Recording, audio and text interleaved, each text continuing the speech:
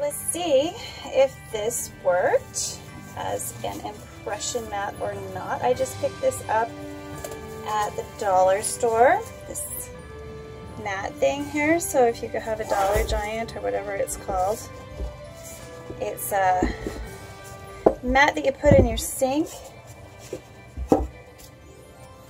for drying stuff.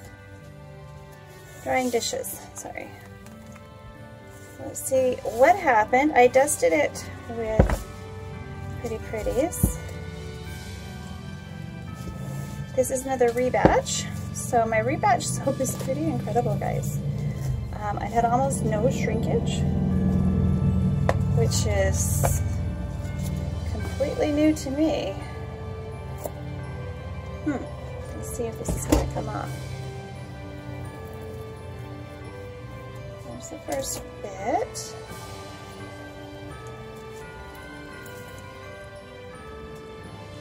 Sparkle everywhere. It's not really, but the impression, oh my goodness.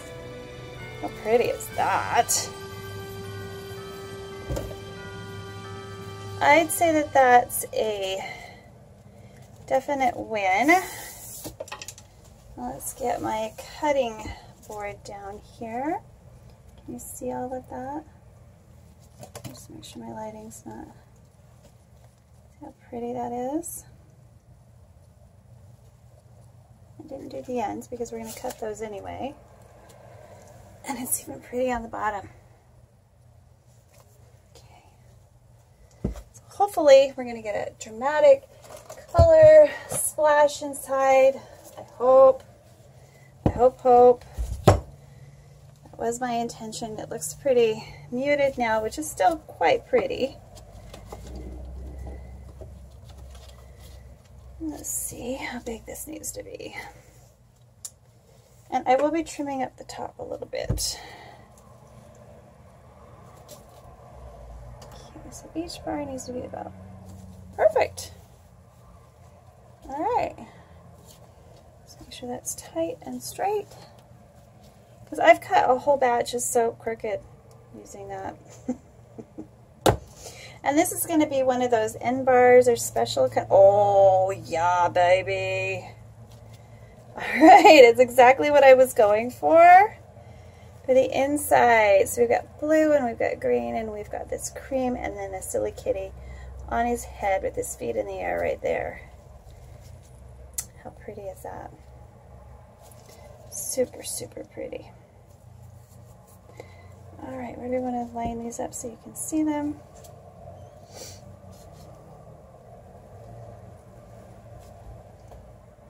There we go. I think you can see them. Just make sure. So, you know what?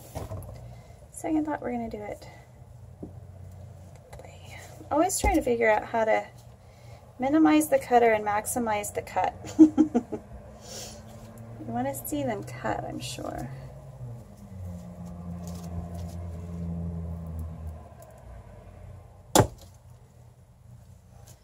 Oh yeah, I'm super ecstatic with this. I mean, it's so hard to work with the super thick medium. sometimes it can work to your advantage. These look like slabs of marble with sparkle on top. And marble often does have a little sparkle. So this is one of my winter soap.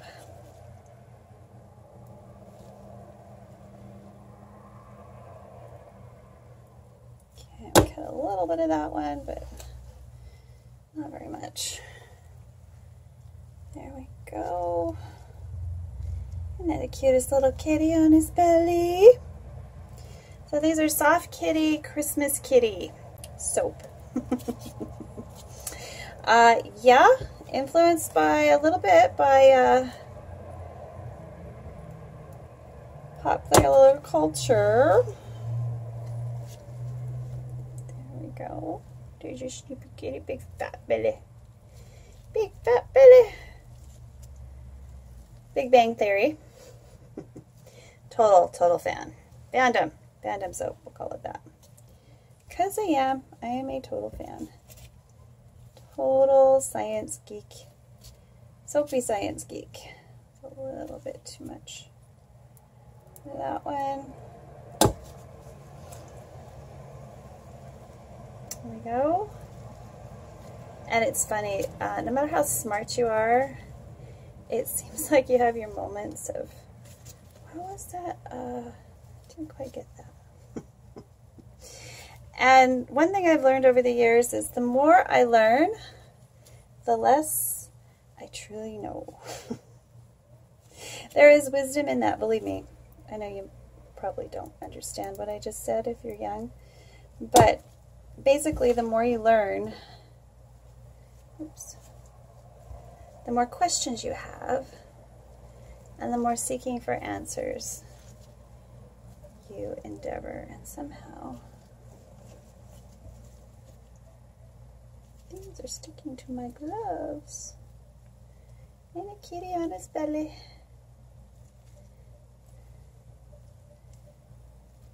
I am loving these rebatching soaps. I'm not going to have any trouble at all unloading my my end pieces from my wholesale line. I'm just going to do art bars with all of them from now on. Oh, no, that's a little bit. I don't want to cut off its leg. Sleepy kitty. Soft kitty, sleepy kitty, little ball of fur. I've been wanting to do a kitty one for so long. These are all going to be different sizes because, you know, I really suck at matching up. I need to mark better on my molds. So let's just smoosh that a little bit. I love these little standing up kitties. Kind of reminded me of The Cat Came Back or The Cat Returns. No, the Studio Ghilbi ones. Maybe I'll definitely is a fandom soap. Either way,